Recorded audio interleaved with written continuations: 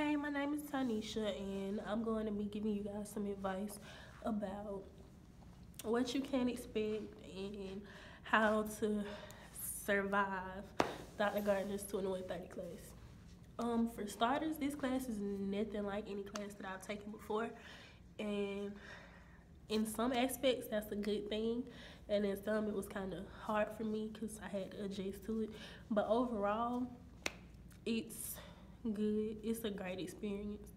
For starters, be sure to step outside of your comfort zone. Me personally, I'm a people person, but I don't necessarily jump at every opportunity to interact with different people. But in this class, you have to. Like, the bonding and like just group activities that you do is going to make you like step outside of your shell anyway, so you don't really have a choice. Because I was determined at first to like just do what I gotta do in class, call it a day, but it didn't really work out like that.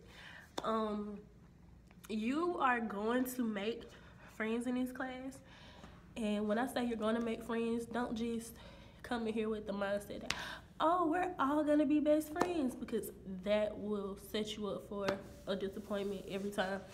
I don't personally believe in you just automatically become friends with someone. I feel like you have to get to know them, and this class allows you to get to know your classmates if you participate in the different activities that we do. Like the Edmodo posting. Edmodo is very important. That's really where I got to open up and become closer to a lot of my classmates, because I was not going to just put myself out there until I saw everyone was kind of opening up and like just going with the flow at Moto. So I joined in, and that was possibly one of the best experiences that I've ever had in a class.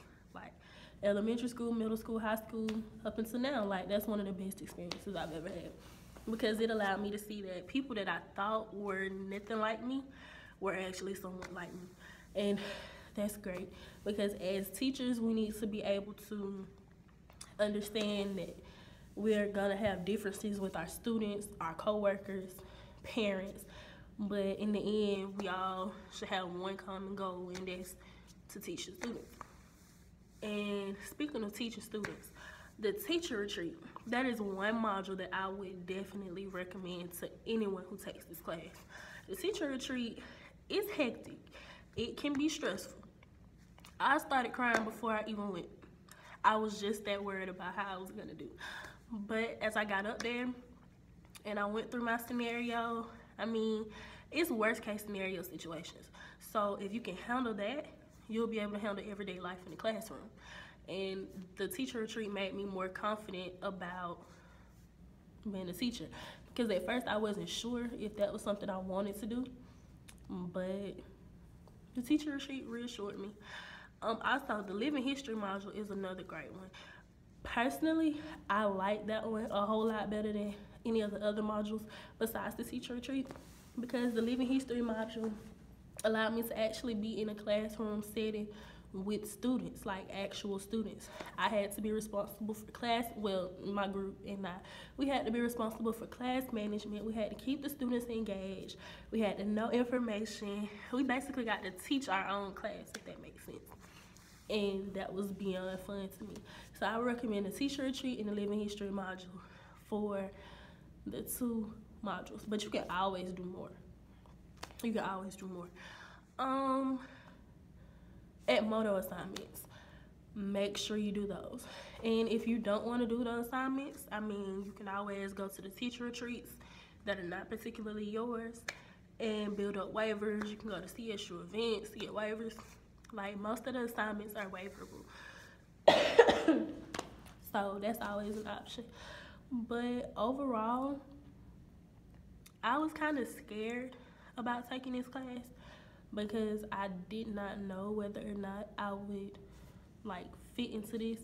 I've always been like an overachiever, so it's never really anything I say I can't do. But This class, when I first set foot in here on the very first day, I told myself then, like, this is not gonna work for me. Because at first, Dr. Gardner seemed to be too happy.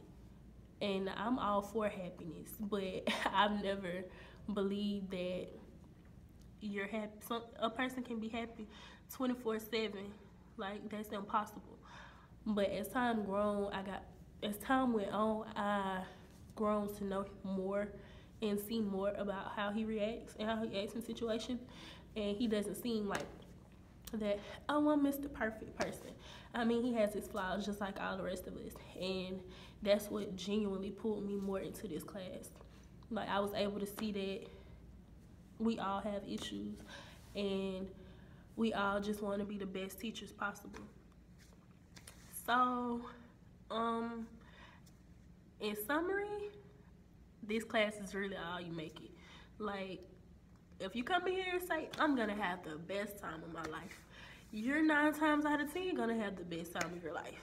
If you come in like me and you're like, I'm gonna just go with the flow, whatever happens, happens, you're probably still gonna have a really good time, because like, if you have classmates that are anything like mine, they're not gonna let you just sit to yourself. There's gonna be a Bree, a Maddie, who compliments you every time you enter the room, a Maisha, Madison, and Jai that just make you smile no matter what, and a Chris who just gives you a load of knowledge that you never thought you needed. And then there's Dr. Gardner, who kind of levels you out. I mean, sometimes you may feel like you don't get all the credit that you deserve, because I felt like that throughout the semester, honestly. But I mean, I don't think it's purposely. It's just part of the flow. I mean, when you're in a class with 30 different people, that's 30 different personalities. So you kind of have to adjust. I feel like as long as you participate, adjust, and you seem willing and eager in class to participate in the class discussions, peer groups, you gotta make sure you participate with your peer groups, I feel like everything will just be fine. So that's my advice to the next 2130 class.